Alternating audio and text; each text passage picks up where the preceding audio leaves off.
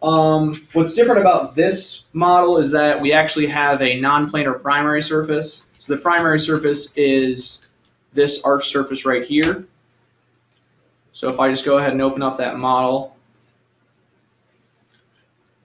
Did you weight this? Is Not yet. I'm going to. Oh, Gary. okay. It's So be part of the demonstration. Yeah, so we had a couple questions about that, and that's why. I apologize. I just let some of the wind out of the sail.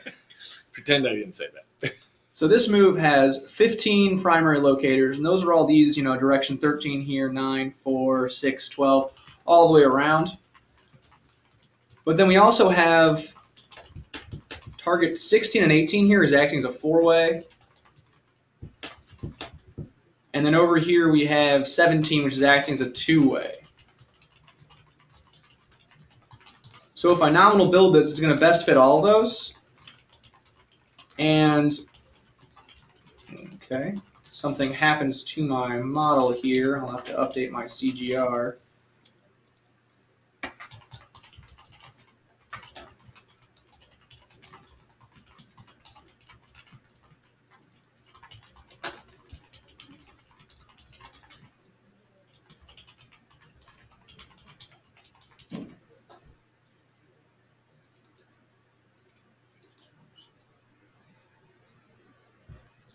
All right, so now if I nominal build and we watch it deviate, we might not be able to tell, but it's best fitting all those pairs equally.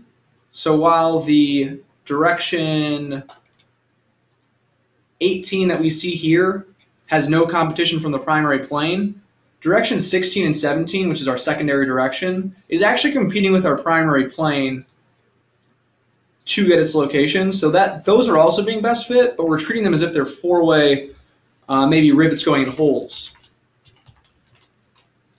So if I run my analysis, I have a measure in the y direction at my 4-way, my z direction at my 4-way, and then my z direction at my 2-way. And if I run analysis here, we're going to see that the y direction has no variation because, as I just said, there's nothing competing with it, our 4-way in that y direction. But if I look at my z direction measures, we actually do have some variation there. And that's because it's also best fitting those, and those are competing with our primary plane. So we don't want that to happen because we're treating these as if they're rivets going into holes, maybe slots, and these are hard stops. So in the X-plane move, we actually have the power to weight each point-point pair. So if you click this More button right here, it'll open up the User DLL More Information dialog, and then you can enter how many constants you want. I have 18 object-target pairs, so I'm going to have 18 constants. If I go to constants 16, 17, and 18, those are going to correspond to my object and target 16, 17, and 18. And so those are the ones that I want to apply a heavy weight to. Now you can put any value here. You can put 2, you can put 3.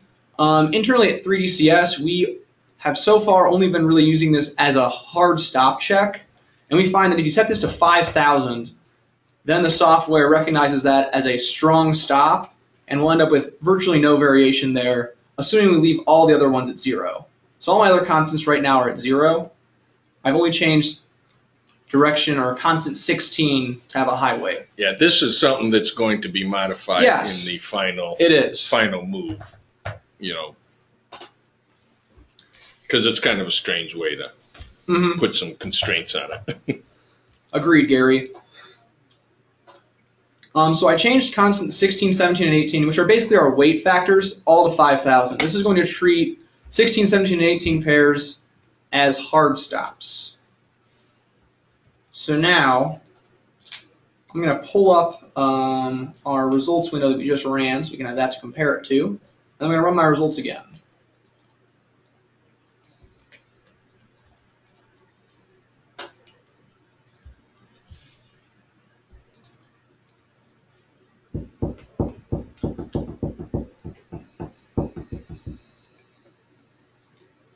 Now you can see that all of these have tightened right up to have a 6 sigma deviation of 0.00, whereas before they had a 6 sigma value of 0.77. So they're considered much more strongly in the analysis. We've set those to be the heavyweights, and now it's really only taking into account those primary 15 points for its best fit calculation, and it's just setting all of these as hard stops.